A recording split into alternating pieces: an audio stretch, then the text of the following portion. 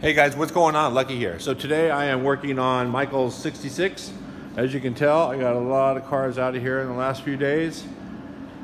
And today we're going to be putting in that center console, welding in the brackets for the factory bucket seats, and taking out the dashboard, the whole instrument panel, and cleaning up everything under there.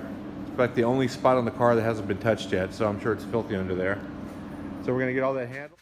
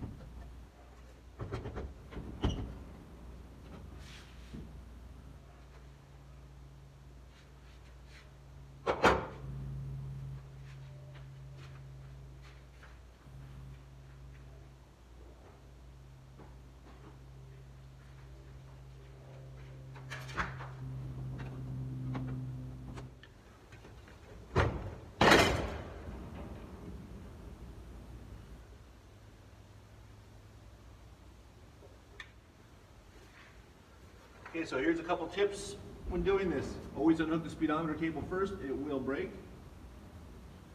Pull the dashboard out, be careful because sometimes there's critters living in here. These critters have already moved out, but they used to be here for sure. You'll see a couple of harnesses. One will be the neutral safety, one will be the brake light switch. Make sure you gotta unplug those. The dashboard speaker. Right out of the back of the radio.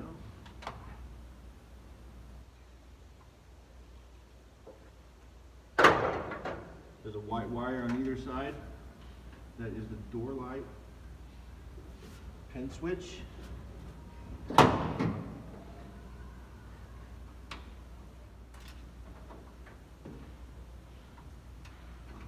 to be about almost. I pulled the screws out for the heater control. You can leave that hanging under the dashboard. This one, the blower housing, everything's already removed. So I I could leave it in, but I took the screws out anyway, just for the habit.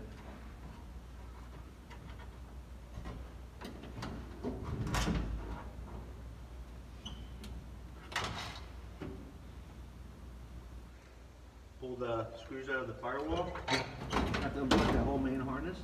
Unplug the steering column. Unbolt the fuse box from the firewall.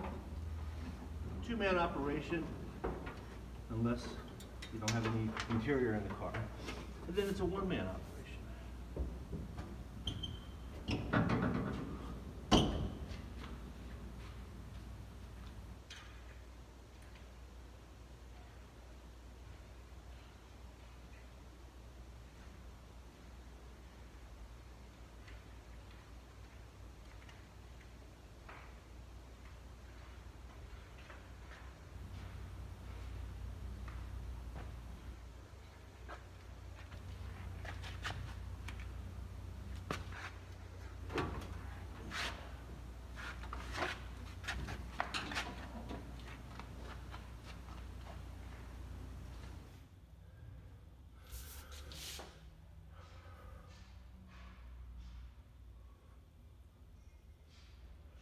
There's some funky stuff growing in here, but we're going to clean all that out.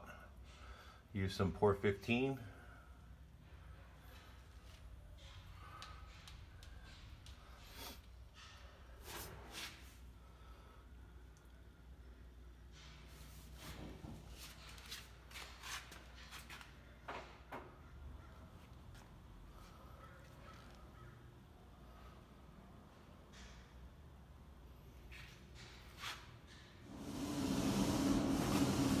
Okay, so that's it. We got the seat brackets welded in, center console brackets, tunnels modified, dash is out. Need to overhaul the steering column, change a bunch of stuff there, put the heater in, wiring harness. Still plenty of work to do, but we got a big bite of it today. So that's it for today, you guys. Thanks a lot for watching the video. Don't forget to subscribe and share if you like it. Leave a comment, and that's it. Thanks a lot. See you later.